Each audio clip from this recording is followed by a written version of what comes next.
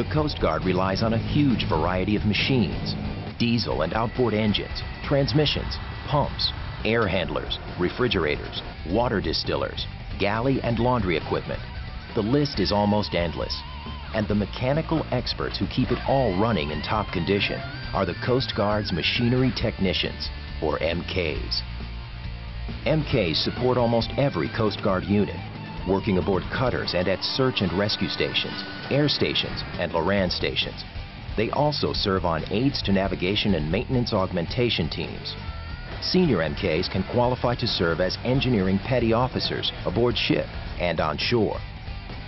MKs are jacks of all trades, and machinery technician training at the Coast Guard's facility in Yorktown, Virginia covers it all, from piping and air handling to engine maintenance and basic engineering administration.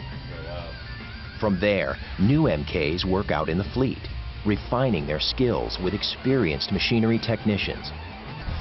For mid-career MKs, advanced training is available and focuses on specific types of machinery.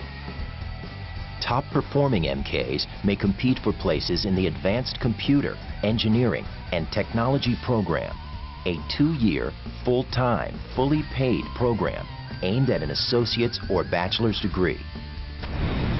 Because machinery is just as important in the civilian world as in the Coast Guard, the training and experience an MK receives is great preparation for a broad range of careers in the mechanical trades. It takes an interest in a wide range of machinery and a mechanical aptitude to qualify. If that describes you, you could find yourself gaining new skills and working in challenging environments as a machinery technician in the U.S. Coast Guard.